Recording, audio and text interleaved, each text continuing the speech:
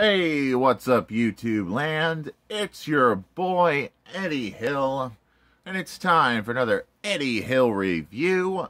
It's review time, people.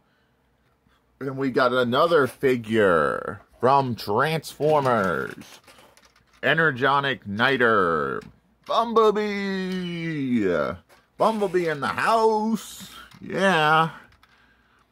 Now, this is my second Volkswagen Bug Bumblebee. Well, my third if I include the Studio series. But here he is next to my original Bumblebee. They both roll.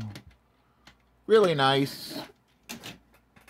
But before we transform this figure on camera, we're going to show off the gimmick. And yes, just like the other one, there is an Energonic Niter gimmick. We're going to peg this in. The trick is getting this part to stay connected. Yeah. Come on. Come on, you pain in the neck. Stay transformed for me. And then we hit the switch. And apparently it's not wanting to stay in properly. Yeah.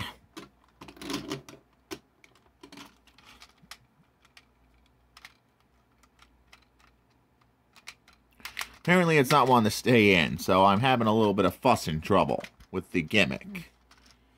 But I will get this thing rolling. Or maybe I have it, oh, I have it inside, wrong side in. No wonder it won't go off. And we're supposed to make sure this thing is secured in there. Come on. Come on. There we go. And we're pushing this in. Sorry if there's a lot of fussing with mine, but it rolls.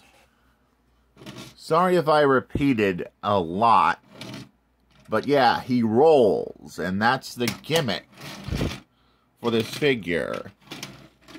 And these little side pieces that they include inside the wheel hubcap, not hubcap, but the siding, acts as like boosters, if you want to have it as boosters. But that's all there is to say for vehicle mode. Let's get down to transformation.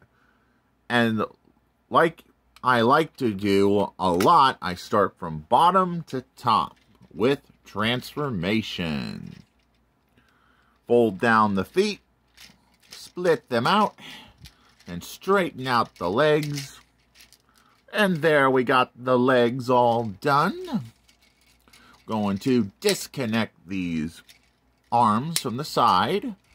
Fold them down like so. Flip down the hands. And flip up the Bumblebee robot mode head. And that is a good looking Bumblebee. This is almost as good as the Studio series Bumblebee. Which, by the way, is my #1 favorite Bumblebee. But he can hold the igniter as a weapon if you wanted it to. Me, I just don't like it. So I'm just going to put it off to the side.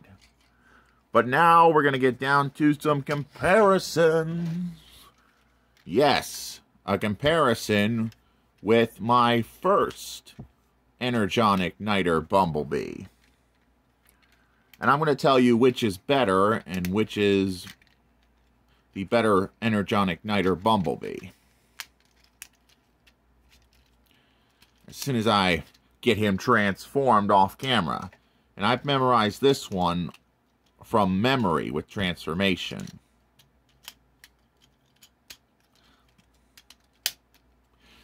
But here he is next to his other self. And this one looks better than this one for actually looking like he came right out of the Bumblebee movie. And he's just as good looking as Studio series Bumblebee. Would I recommend this if you're a Bumblebee movie fan? Yes.